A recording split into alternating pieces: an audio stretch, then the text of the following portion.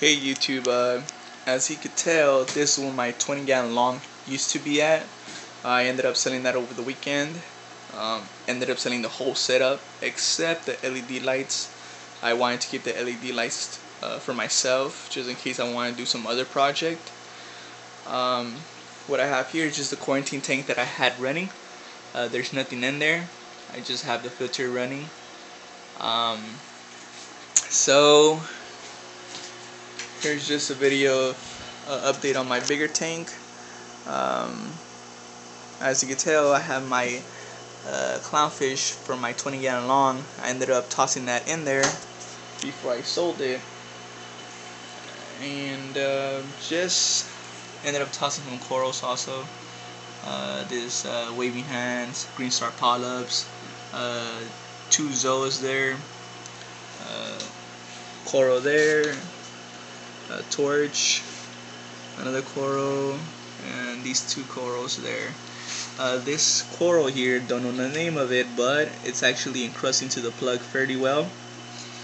And yeah, this my dry rock is actually becoming a live rock. I'm starting to see cocoa pods all over the place, which is a good thing. You want that in a system. And yeah, let me just show you the refugium side of it. I ended up getting this small container from Walmart. I ended up filling this container less than halfway with refugium mud, and ended up tossing some macroalgae in there. That's actually growing fairly well, actually. I had a small little portion of this Calerpa, I guess what it's called, and it's actually growing like crazy. I know I have to be very careful with Calerpa.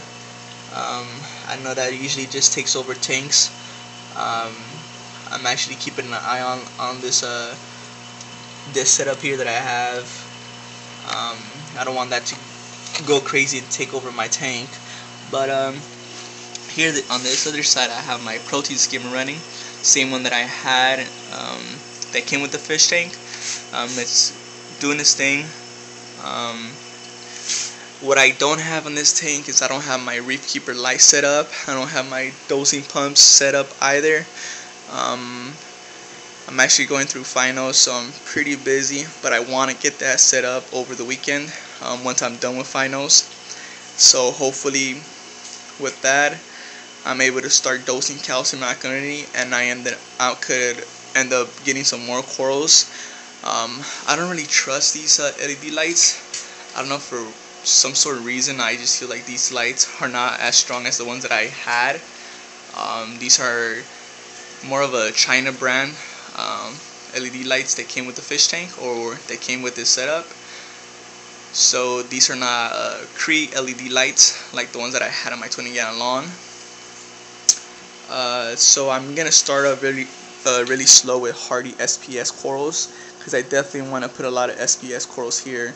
So I'm gonna start off with some red montes and some bird nests. See how they react to the lights, and if I see them actually doing if I see them doing really good under these lights, then I'm gonna end up putting some more acroporas, some other type of SPS there also. But yeah, the key to actually have a reef tank is to do everything slow. You don't want to rush into it. Deep sand bed. It's getting there. I can see some small little tracks that worms have left. Cocoa pods. You can't really see them in the front glass here because I cleaned it like last week. But before I actually cleaned it, it was just full of cocoa pods. I guess since I only have one fish there, they're pretty much just reproducing like crazy. Here, just basically small little rubber rock that I had on the tank. Ended up just tossing it there. So yeah, that's about it.